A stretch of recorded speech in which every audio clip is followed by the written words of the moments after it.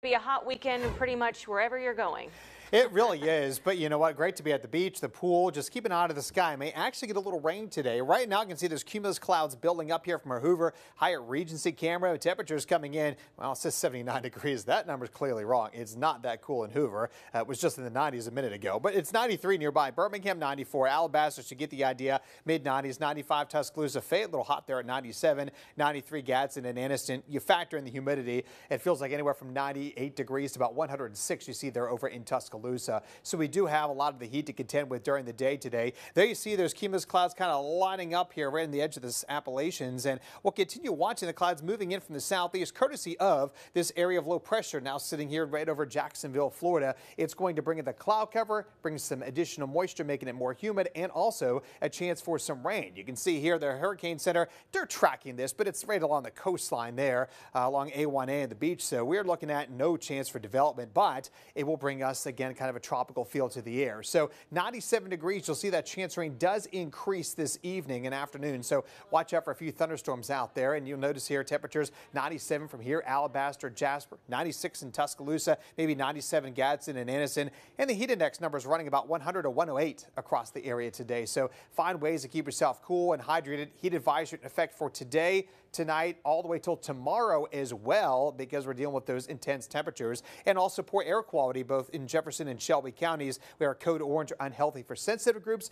So if you have respiratory problems, try to stay inside in the air condition. Maybe head to your favorite restaurant for Birmingham Restaurant Week. It concludes tomorrow, but today still could see a little bit of some rain 4 o'clock to 7 o'clock as temperatures fall from the 90s down into the 80s. So just keep that in mind. So let's look at Futurecast here and show you that we will see a few of these showers and storms popping up through 3 o'clock this afternoon. Temperatures there into the mid-90s. May see still a little rain here from 6 o'clock to even, believe it or not, 11 o'clock tonight. A couple of showers, Anniston back to Lineville, Delta area toward Talladega, Lincoln, and heading back towards Sylacauga as well. And then they'll die out by tomorrow morning. We'll start off pretty muggy in the 70s, and then we'll see these storms refiring back up by lunchtime on Saturday. Now, again, some of these could produce some heavy rain, so you need to watch out for these bands from that low that's over into Georgia at this point. We'll still see some rain by 4 o'clock Saturday afternoon. Again, hit or miss variety, but a little more coverage than we're looking at for today. Kind of dies out once you go into Sunday morning. Very muggy in the 70s, but by the afternoon, we'll see those storms refiring back up. Also need to watch for storms maybe coming in from the north as well, too,